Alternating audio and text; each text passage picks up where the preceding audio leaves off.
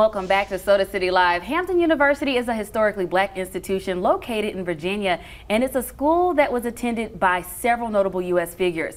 The Mid-South Carolina chapter of the Hampton University Alumni Association will be hosting a screening of a new documentary entitled Hampton University, One of the Wonders of the World, right here in the Midlands. Now, that screening will be followed by a moderated conversation and a great way to gain understanding of the HBCU, and it's also a great opportunity for local alum to connect and is open to the public. So joining me today is Mid-SC Chapter President of the Hampton University Alumni Association, Carrie Abel, and Hampton University alum Tamika Isaac Divine. So glad to have the two of you joining us today, representing Hampton.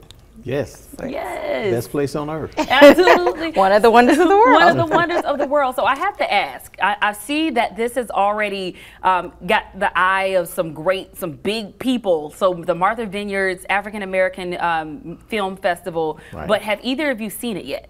No. No. No. And No. Tamika, you're actually one of the people interviewed in it. I and you am. have it, so you're going to be I'm excited surprised. to see it.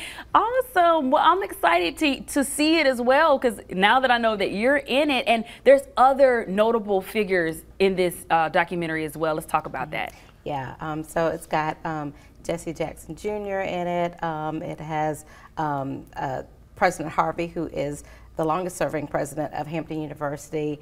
It's Andrew Young. I mean, just the list goes on, and it just shows Hampton's impact, not just locally or in the Virginia area, Right. but nationally. And there's been so many historic figures. Academy Award winner Ruth Carter. Ruth Carter.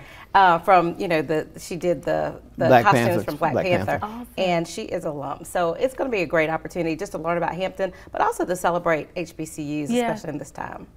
And I think for young people that would like to come out, it'll be something like, if someone is looking to go into the university, it's a great way, especially for young people, because we're going to be talking about some of that later on in the show today, getting young people involved with college and having an understanding of some of these universities, because sometimes it's a fun time. You know, I think of a different world, and you think about historically black colleges, and you think about the fun, but people really need to understand just the significance, of HBCUs and the things that they've contributed historically. And Carrie, you're the president, so tell us about your experience, especially being president representing your college here in the Midlands. Well, Hampton University is a historically black college located in Virginia.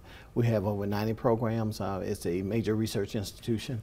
And for me, it was one of the best decisions I ever made. The campus is surrounded by the Hampton River, water on three sides. And there are notable persons, as you mentioned, who went there, but the quality of education, the family life, the character development that the university provides to you is wonderful. And there's not an industry in this country or world that somebody from Hampton is not involved in, and all we have to do is pick up the phone and go to the alumni director, we can get it. We're always recruiting students. We love to have students come to our campus and take a part of the various programs that we offer. And we also have the largest freestanding, the Hampton University Proton Therapy Institute is the largest freestanding cancer institute in the world. And that's located in Virginia and run by the university. So we are, like I said, a high-stakes university, and it's a family situation. And if you have never been, come on up 95 to 64 and drop on by Hampton University, and you will fall in love. I love it. And so let's talk a little bit about the videographer responsible, Phil Branch. He's actually going to be at this documentary reveal. Yeah. If you will. Let's talk about him a little bit. So Phil is actually a classmate of mine, class of '94, and he was a journalism major at Hampton and has gone on to do just documentaries throughout the country. He's already won several awards, but he was selected to do this documentary on the history of Hampton as well as the significance of HBCUs. And so he was doing all these screenings in Atlanta and Houston and DC, and I said, well, South Carolina, we have huge alumni here. We have a lot of Hampton pride. Come to Columbia. And so we're hosting him this weekend. So we'll be at the the library, the main library on Assembly Street at 3 o'clock on Saturday. We'll be able to see the documentary. We'll see it for the first time ourselves. Right. But we'll have a conversation with him. So we're excited to have him here, to give him that famously hot hospitality, but as well as letting people learn more about HBCUs and Hampton University. And one thing I do want to say, we were featured in the film.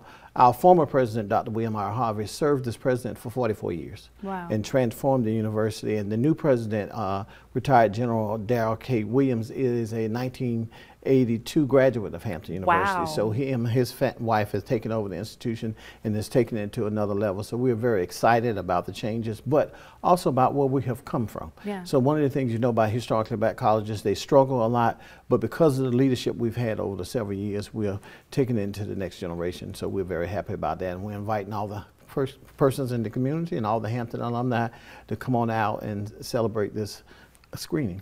I love it. Well, I want to thank the two of you for coming, representing Hampton University. You came wearing your colors. That's right. That's right. I have to The point blue and that white. out. Hey. You definitely came wearing your colors, and we'll be sure to have these details on our website, SodaCityLive.com. Again, those details are right there.